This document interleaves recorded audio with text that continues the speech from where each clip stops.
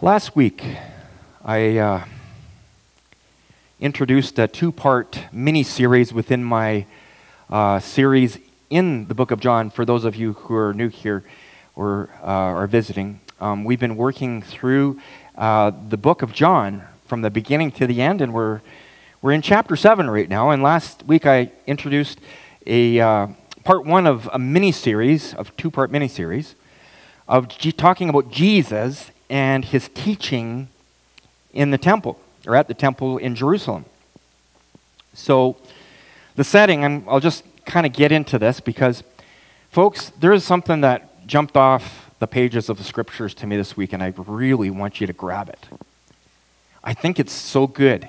It's such a wonderful thing that I'd like you to grab onto it and understand what Jesus was saying in the scripture when he was teaching in the temple. And to do that, we need to go back to the context of what was taking place. Now, Jesus is teaching before thousands of people on the Temple Mount, and last week I spoke about how Jesus waited for the Feast of Tabernacles. This was what was taking place in the context of this message today. There was an 8-day feast, 8 days. The Feast of Tabernacles, or the Feast of Booths. Jesus chose not to go right at the beginning of this feast to introduce himself in the temple setting and teach in the temple setting. He waited until halfway through the Feast of Tabernacles before he revealed himself and began to teach in temple courts. So we're reaching the last days. So we talked about some of that last week. And we reached the last day, day 8 of the Feast of Tabernacles. Jesus has been teaching for the past few days in the temple courts, much to the dislike of the Jewish religious leaders of the day. So the last day of this particular feast is significant because it is the final day of the final traditional feast before the Jewish Passover season. So this is the last feast before the Passover. And it is the last day of the last feast before the Passover. You see, 6 months from this time, Jesus would be arrested and taken and crucified during the Passover. So the final day of the Feast of Tabernacles was his last real opportunity to speak publicly with a huge group of people. And just, you got to understand this. The Feast of Tabernacles was a big deal in Israel. There were thousands of Jews from all over the regions that had gathered onto the Temple Mount in celebration. All over the Jewish world, this celebration was going on, but they would flock into the temple area. So, as a backdrop to my message, for those of you who are unfamiliar with the Jewish feasts and what they spiritually represent, I'd like to enlighten your understanding this morning a little bit. So during the Feast of Tabernacles, also known as the Feast of Booths, Jews were commanded by the law of Moses to erect tent-like structures and live in them during the duration of this feast for 8 days. So it was basically a camping trip for the families. And they would flock into Jerusalem, and they'd set up these booths. Of course, they didn't go to Walmart and buy a prepackaged tent, right? They had to make their shelters, so they made them out of wood and tree branches and that sort of thing.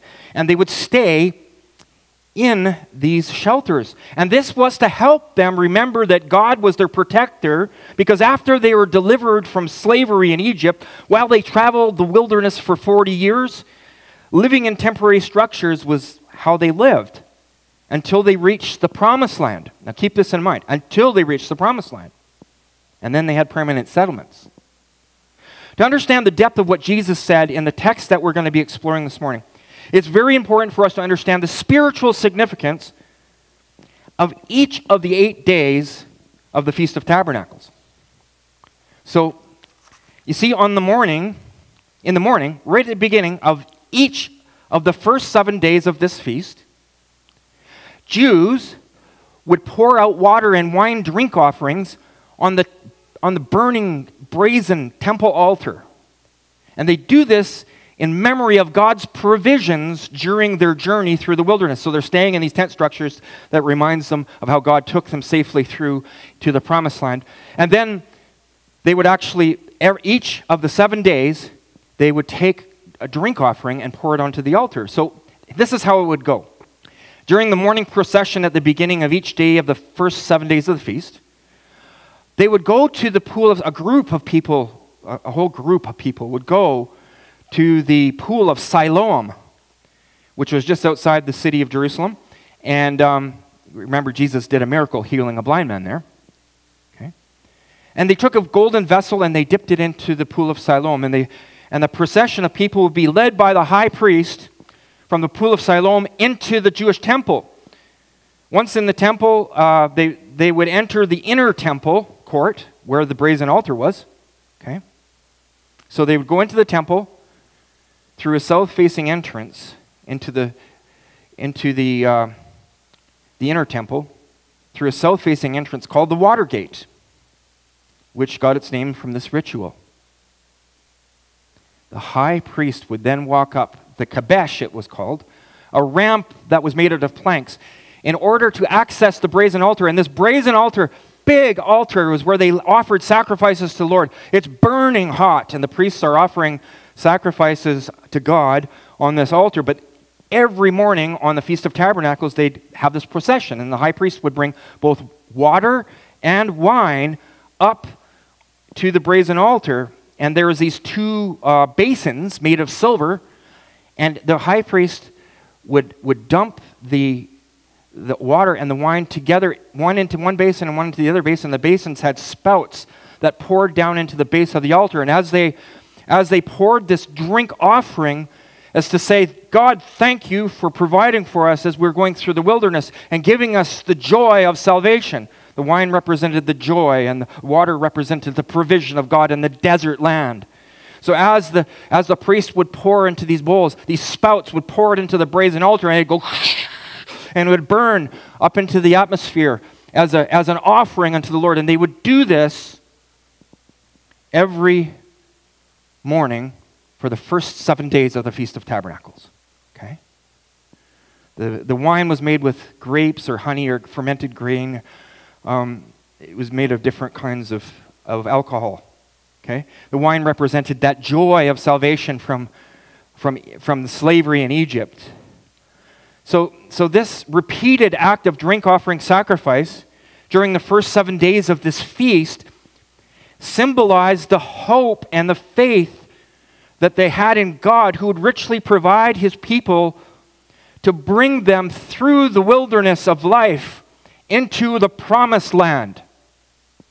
So if you get it, every day, the 7 days represents the fullness of God, of being fully thankful to God for providing for their needs, for giving them joy. And that's what the 7 days represented. 7 always represents the fullness of God. So it's like one complete week. So Isaiah 12, 1-3 says this. In that day you will say, I will praise you, Lord, although you were angry with me. Your anger is turned away, and you have comforted me. Surely God is my salvation. I will trust and not be afraid. The Lord himself is my strength, my defense. He has become my salvation. With joy, you will draw water from the wells of salvation. So this is the spirit of what's taking place here, was what Isaiah said. They recognized that they had sinned. They recognized that God had provided. And this was in memory of God's provision and the joy that he brought, despite the fact that they were sinners. They knew they were sinners. The 8th day of the Feast of Tabernacles was the greatest day of the feast. It was different than the first 7 days. And this is why we need to understand this, because this is going to jump into my text here. The first 7 days represented God's complete provision during Israel's wanderings in the desert, and the 8th day represented something different. The people were to rest. There was no procession to the pool of Siloam. There was no pouring of sacrifices onto the altar. The people were to rest in thanksgiving, in memory of God's provision, leading them through the desert represented in the first 7 days of the feast, into the promised land. So the day 8 of the Feast of Tabernacles represented the time when the Israelites crossed over into the promised land, which was a land of abundance, much different than the desert they'd been in for 40 years. It was a land flowing with milk and honey, a place where they no longer had to live in temporary shelters. They had settlement. It was the promised land. It was a paradise on earth compared to the parched desert lands through which they had traveled. So think about this for a second. That background that I just explained, it's important for us to understand everything that Jesus is going to teach in the next passage of Scripture that we're approaching. So verse 37, we'll jump in, of chapter 7. On the last and greatest day of the festival, Jesus stood and said in a loud voice, "Let anyone who is thirsty come to me and drink." This is loaded with significance, people. And along the way in my walk of faith, I've read this many times. It just didn't sink in the same as when I was looking at this really closely this past week. It just sunk in. I'm like, whoa, that's what you've done. That's what you're doing. You see, Jesus is calling out to the crowds of people, the thousands of people gathered on the Temple Mount, to get their attention. He wants to get their attention. They were there to recognize what God had done. They're there to celebrate the feast for bringing them and their ancestors through the desert, out of Egypt into the desert and through to the promised land. But in a spiritual parallel to this celebration, Jesus recognized that many of these people, the reason that they were there is because they were spiritually thirsty. They were spiritually thirsty. Because of their years of wandering through the desert of sin. Do you realize the human spirit we understand this because you all have walked this journey. The human spirit, apart from God, is desperately thirsty for meaning. And Jesus is here, and he says, "Come and drink of living spiritual water." Now, in the time of wandering through the desert during the Exodus, God certainly provided. He supplied the Israelites' daily needs. He had given them the instructions of Moses to guide them. He had given them shelter from enemies and supernatural provisions of water to satisfy their thirst in the hot desert climate. And the booths represented and the drink offerings represented the first 7 days of the feast and this corresponding God, meeting of the need that God met them. But spiritually speaking, Jesus' statement on the temple courts in verse 37, on the 8th day of the Feast of Tabernacles, was him saying something monumental. See, Jesus is teaching something to these people. And what he's teaching is that he, in fact, is the fulfillment of all the law of Moses and everything that the sacrificial of the Jewish people was pointing towards. In verse 37, Jesus presents himself as the spiritual thirst quencher. He was telling the people that he was the Messiah, and that the promised land in the Spirit was found in none other but him. That's what he's calling out to them for, because they're remembering the thirst in the desert. And Jesus is saying, you have another thirst within you. See, Moses and Moses' teaching came before Jesus came into the world. Jesus is everlasting because he's God, right? But before Jesus came into the world, Moses came before him. Moses brought the children of Israel from slavery through the wilderness to the border of the promised land. But Moses could not enter the physical promised land. He preceded it. In the story of the entering of the promised land, it was Joshua who entered into the promised land with the people, not Moses. Moses could not enter the promised land. See, there is a parallel in the Spirit about this. What's significant is that Joshua, you know the Hebrew pronunciation for the word for the name Joshua? Yeshua. Yeshua. Joshua. Yeshua. The Hebrew name for Joshua is pronounced Jesus or Jesus in Greek. Jesus Christ, Jesus' name is a Greek name, but his name is Yeshua. You'll see Messianic Jews calling Jesus Yeshua, not Jesus. That's because his name in Hebrew is Yeshua, Joshua. Isn't this interesting? The name Joshua in Hebrew and the name Jesus in Greek means Yahweh or Jehovah is salvation. Jehovah is deliverance. You see, in the Exodus story, Joshua walked with Moses through the wilderness, but it was only Joshua who led the people into the promised land. It wasn't Moses who led them into the promised land. Moses did not enter the land of promise. On a spiritual parallel, Yeshua or Jesus in Greek also walked with Moses through the wilderness. How so? He walked with the children of Israel and Moses in a pillar of fire by night and cloud by day. Yahweh, Yeshua, Yahweh is salvation. Yeshua was appointed to become the fulfillment of all of the law of Moses. And Yeshua was the only one who could take all the people into the promised land in the Spirit. Moses, the law of Moses couldn't do that. The Lord Jesus, or Yeshua, ushered in a new covenant, in a new spiritual landscape for Israel, where God himself in the flesh established it and was the author of the covenant and the one who carried out what was required. Jesus, the Alpha, the Omega, the beginning of the end. He is the entry point. He is the substance, and he is the completion. He is the one who gives living water. Not water that you would drink and get thirsty again in the physical, but living water. See, in the spiritual sense, the people couldn't be brought into the land of promise in the Spirit through the Old Testament covenant laws enacted by Moses. They needed to be led into a new covenant, flowing with milk and honey.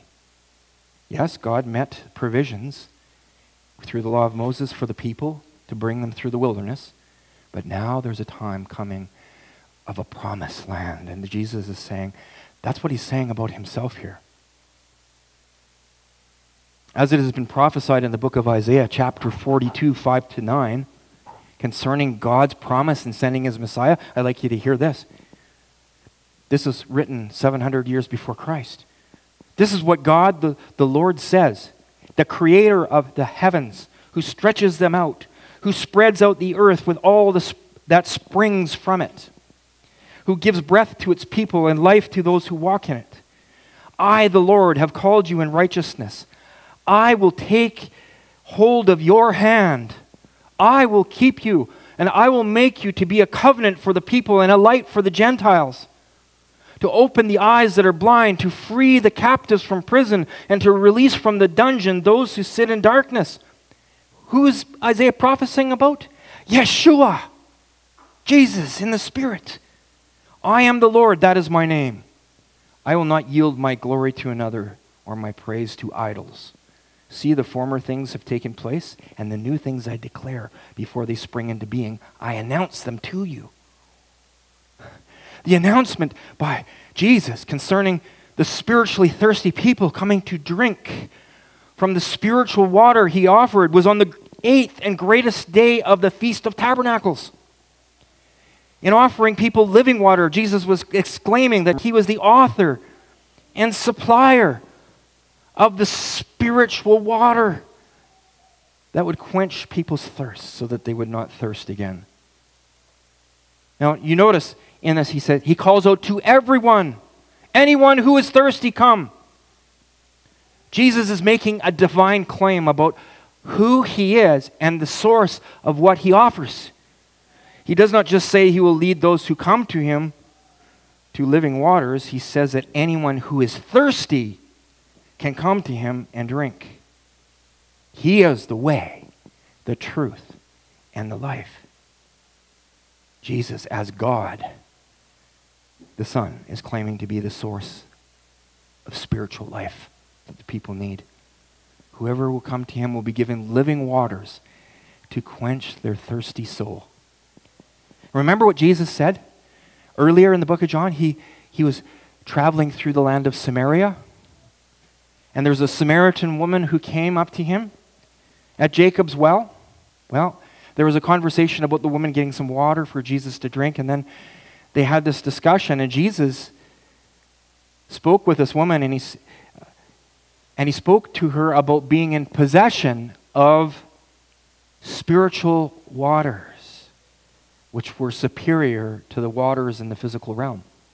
In John, just to refresh your mind on this, in John 4:13b to 14, Jesus said to the Samaritan woman, "Everyone who drinks from this water will be thirsty again," referring to the water in Jacob's well. "But whoever drinks the water that I give them will never thirst. Indeed, the water I give them will become in them a spring of water welling up to eternal life." Folks, living waters are not stagnant. God does not fill us just to let it sit there. He fills us so that the water of life can come into us, and it can come out of us to meet the needs of others that are around us. Well, what is this living water that he's talking about? The living water, my friends, is the Holy Spirit. It is the Holy Spirit that Jesus is speaking about. God, the Holy Spirit, enters a person who comes to believe in Jesus as God's Savior.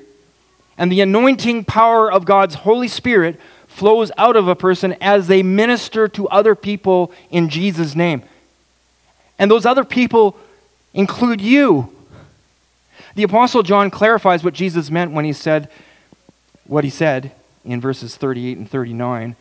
He says, Jesus continues, "Whoever believes in me, as Scripture has said, rivers of living water will flow from within them."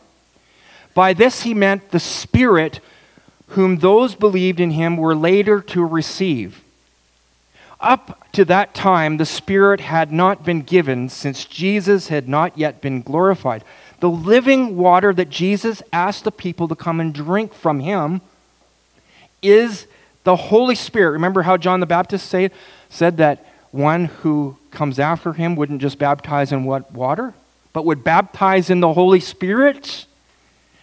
This is Jesus proclaiming that he is the fulfillment of what John the Baptist has said. The living water is the Holy Spirit. Whoever believes in him can drink, as described in verse 38. There are no boundaries who could come to him to drink. The requirements for salvation was that whoever would yield to the call of the Lord God by receiving Jesus Christ by faith. He's setting the stage for what is to come. Jesus is setting the stage for the future church that would be birthed as a result of his dying on the cross and offering himself as a sacrifice for our sins and the outpouring of the Spirit upon his church. This was Jesus inviting people to start looking at him as the one who would bring this.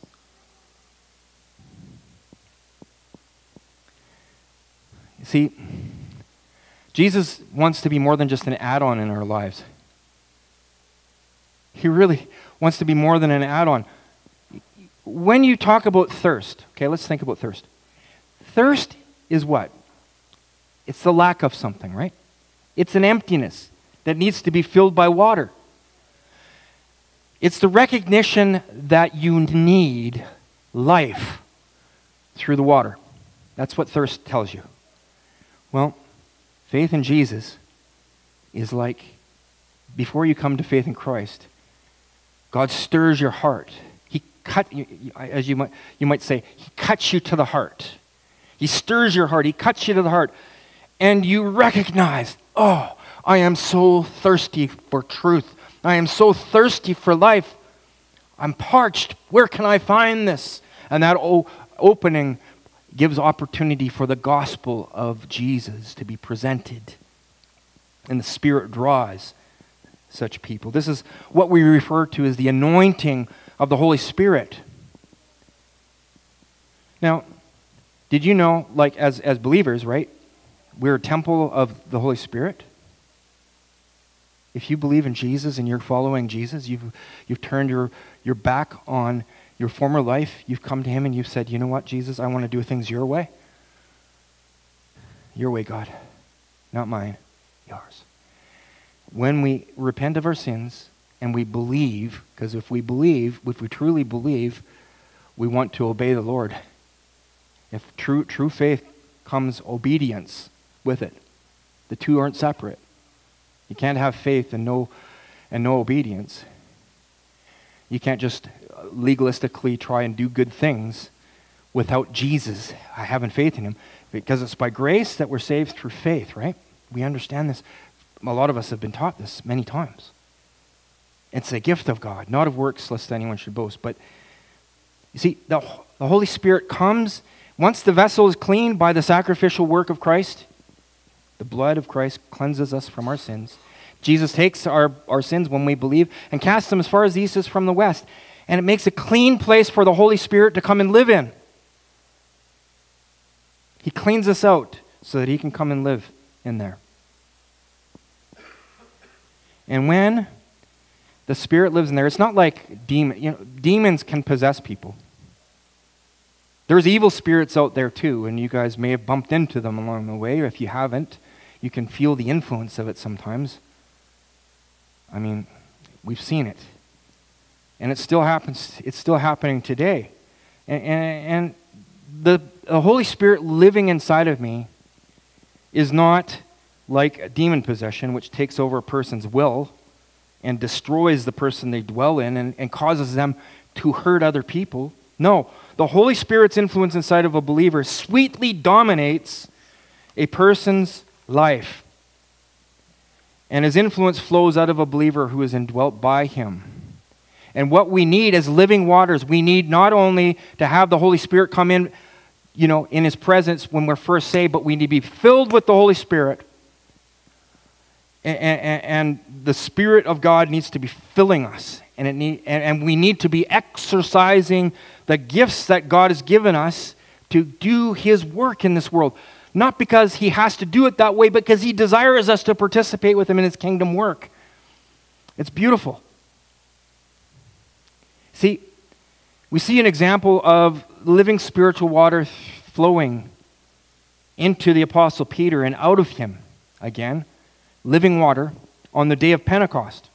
In Acts chapter 2, verses 36 to 39, the Apostle Peter, who is filled with the Holy Spirit, preaches as this living water flows out of him to the Jews in the power of the Spirit. See, the Spirit anoints him, fills him, baptizes him, and flows out of him. Baptizes, just overflow. He's just immersed in the power and the work of the Holy Spirit. He's yielded completely to the will of the Lord. Sometimes we don't see things take place in our lives because we're unwilling to go where God wants us to go. We want to hold something back from Him. God wants to move in and through His people. Now, not everybody's Apostle Peter, right?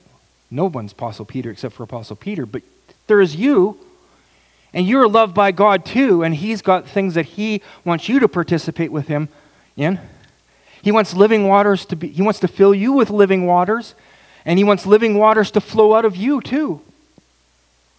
Listen to what happened on the first day in Acts chapter 2. Over 3,000 people came to believe in Jesus on that day. And this was not just because Peter had words in his mind that he formulated that he wanted to present. This was not a mental exercise, people. This was supernaturally derived. His speech was not his own words. His speech was the word of God as God filled him and came through him to the people to speak to the people. You see, there was this great commotion on the day of Pentecost. People were being baptized in the Holy Spirit. People from all over the world were hearing these people speaking the glory of God in their own tongues. They're speaking in different tongues. And here's Peter trying to explain this to the people. And when he does, he opens his mouth in obedience to the Lord, and the Lord pours in and through him flowing living waters. You see what I'm trying to say here? Living waters came in and flowed out of him. See, God doesn't just... So many people, and I have myself in the past, approach Christianity very selfishly.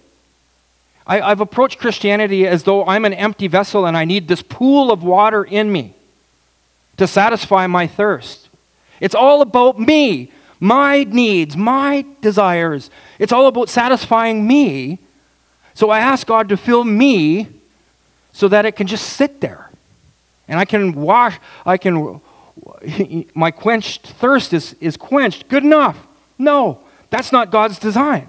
God's design is that living waters flow in and out of us. We're not to be stagnant pools, because if the difference between the Sea of Galilee, for instance, and the Dead Sea, same Jordan River flows into them. One's full of life and full of fish, and the birds are flying around it, and people are swimming in it, and it's beautiful. Well, people swim in the Dead Sea too, but you have to have a shower afterwards, and if it gets in your eyes, it burns your eyeballs. And there's no life in it. The difference is that one has an outlet. It has an inlet and an outlet. If you have a lake that has no outlet, and all it is just evaporating out, it's not flowing out, it's just evaporating out, pretty soon that water becomes awful stagnant. So here's Peter on the day of Pentecost, preaching to thousands of people at the temple. And he says, "Therefore let all Israel be assured of this. God has made this Jesus whom you crucified, both Lord and Messiah." When the people heard this, they were cut to the heart. And they said to Peter and the other apostles, "Brothers, what must we do?" Peter replied, "Repent and be baptized, every one of you, in the name of Jesus Christ for the forgiveness of your sins, and you will receive the gift of the Holy Spirit. This promise is for you and for your children and for all who are afar off, for all whom the Lord our God will call." Well, the good news is that salvation and the gift of the Spirit are for all, not just those people there that got saved that day, that were hearing the message. It was for all who were afar off, all who the Lord God will call. God's promise of living water flowing in and through the believer continues today as it did in the first century, the same way. The promise is just as applicable to the Gentiles living in the community of 100 Mile House, BC, Canada in 2024. It's just as applicable to us here today as it was to the Samaritan woman, and the Samaritans were hated by the Jews, who came to the well, and Jesus told her that he had living water, and if she would drink from that living water, she would never thirst again. And it was just as pertinent to the Jews who were listening to Jesus teaching in the temple on the last day of the Feast of Tabernacles as they're listening. And what happened here that I just read in Acts. So what was the people's response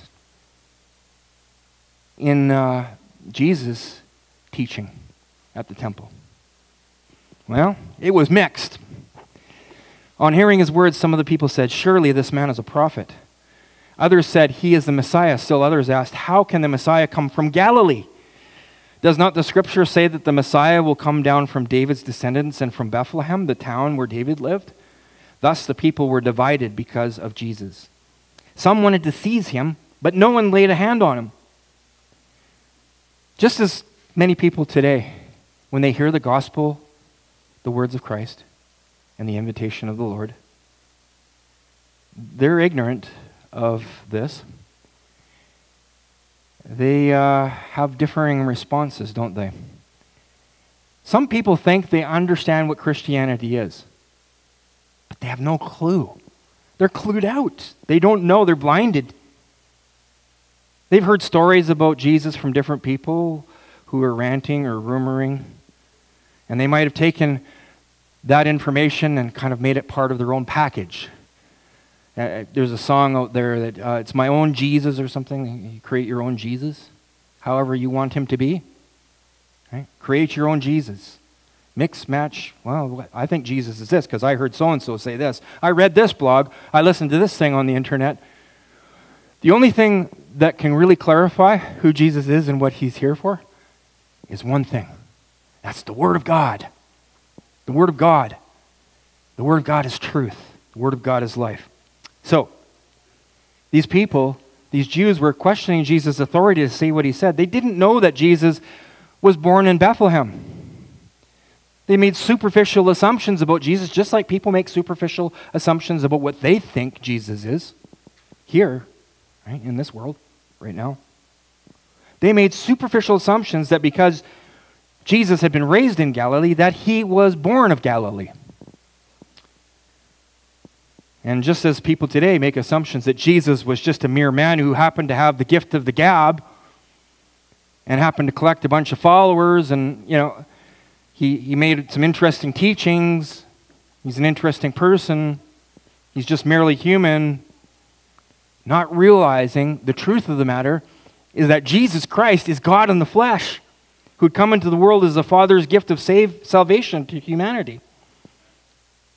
So when we share the truth of the nature and the person of Jesus with others, there's going to be division that's going to be caused. Not everybody who you speak to in the power of the Spirit is going to accept the message you had. Okay?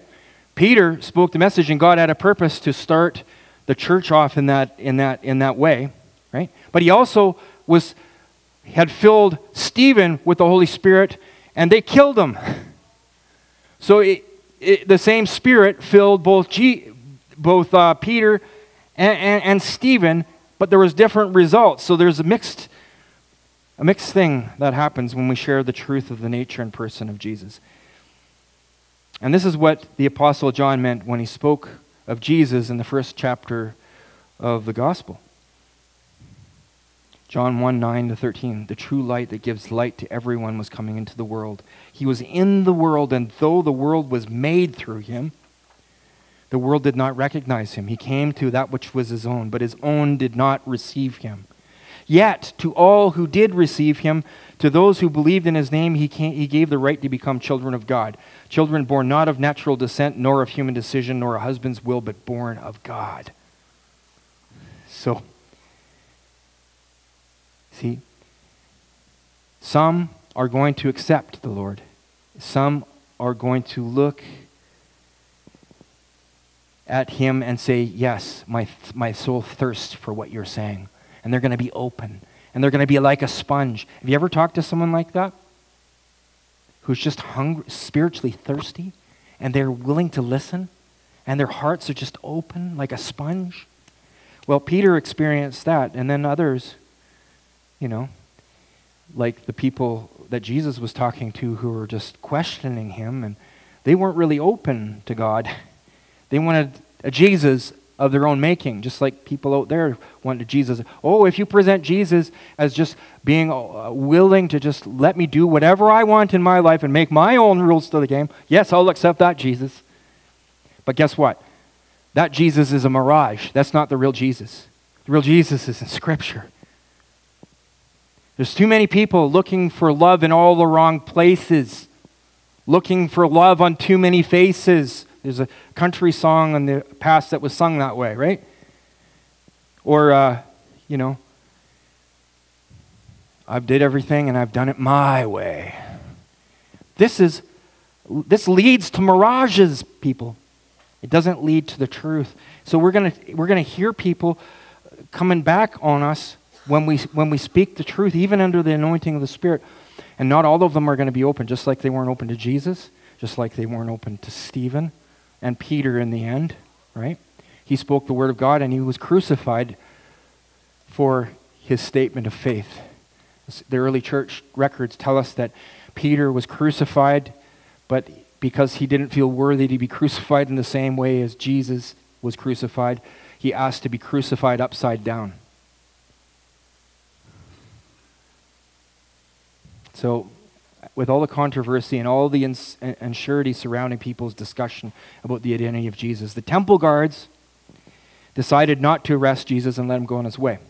So you see, it was not God's timing for the crucifixion to occur at this point. God's got a perfect timing for everything. It's good that he does, because there were other people that need to see what Jesus was going to do next. Finally, the temple guards in verse 45 went back to the chief priests and Pharisees, who asked them, "Why didn't you bring him in?" "Well, no one has ever spoke the way this man does," the guards replied. You see, the living Savior has this effect on people. The guards, they weren't sure what to think. No one ever spoke like Jesus before. No one ever displayed the kind of teaching or authority that he embodied. And the crowd's divided opinion about Jesus enabled him to continue his ministry without immediate arrest. Many people held a favorable opinion of Jesus, so his enemies had to be careful how they handled him so they wouldn't get a riot going. The Pharisees said this, "You mean he's deceived you also?" The Pharisees retorted. "Have any of the rulers or the Pharisees believed in him?" "No. But this mob that knows nothing about the law, there's a curse on them." Nicodemus, who had gone to Jesus earlier and who was one of their own number, asked, "Does our law condemn a man without first hearing to find out what he has been doing?" They replied, "Are you from Galilee too? Look into it and you'll find that a prophet does not come out of Galilee." See, the Pharisees, they're filled with pride. And they were so blinded by their own jealousy and hatred of Jesus' popularity with the people, they ridiculed anyone for believing Jesus. The Old Testament prophets weren't coming from Galilee. Even the religious guys had wrong information. If they would have dug a little deeper, they would have found out that Jesus was actually born in Bethlehem during the census that was taken years before. They failed to understand what Isaiah the prophet predicted in Isaiah 9, 1-2, and we're going to end with this, concerning the future Messiah, which reads, "Nevertheless, there will be no more gloom for those who are in distress. In the past he humbled the land of Zebulun and the land of Naphtali, but in the future he will honor Galilee of the nations by the way of the sea beyond the Jordan. The people walking in darkness have seen a great light. On those living in the land of deep darkness, a light has dawned." Isn't that cool? Jesus, the author of life, the Word, the living Word of God, who created the universe. God created the universe through Jesus. He is a light in the darkness. He shone his light in Galilee of the Gentiles. These Pharisees, they didn't see it. He offers people living spiritual water. This promise is for you and your children and for all who are afar off. If you're thirsty and you don't know the Lord, maybe you know all about him, but you don't know him, he has living waters that he can give you that will quench your thirst. And they'll become a spring of living water within you that wells up into eternal life. Yes, this is God's plan for you. Would you yield your life this morning, if you don't know him, to the Lord Jesus Christ? On the internet, if you're listening, yield your life to Jesus. The living water of God will bring life to you. You can't get that water by just being obedient to human laws. It stops at the border. It is only through Jesus Christ and his offering that you can experience the water of life that springs up into eternity. And Christian, here today, sometimes I think we need to be renewed. Maybe we've allowed stagnation to occur in our spirit because we've kept it all to ourselves. And Christianity has all been about me and how God can meet my needs. Have you ever thought that maybe God wants to change that? If you have a stagnant pond where the water's been diverted away, the best way to bring that pond back into line with being fresh is to kick out the dams. Kick out the dam. Maybe you have dams that you've placed in your heart, priorities that you've placed above God, things that you focused, maybe you focused your energies on about building your little empire in the world here. I have in the past. This week I was convicted about certain things in my life. It's like God's like, hey, boot, I want that dam out of the way. Will you yield to me, son? Will you yield to my spirit and allow the living waters to flow? Hey, this is what the prodigal son is all about. He came to his senses and said, I need to come home. I need living waters from my Father. See, it's all about the Spirit of God is a person, and He wants to live in you, and He wants to work through you as a vessel.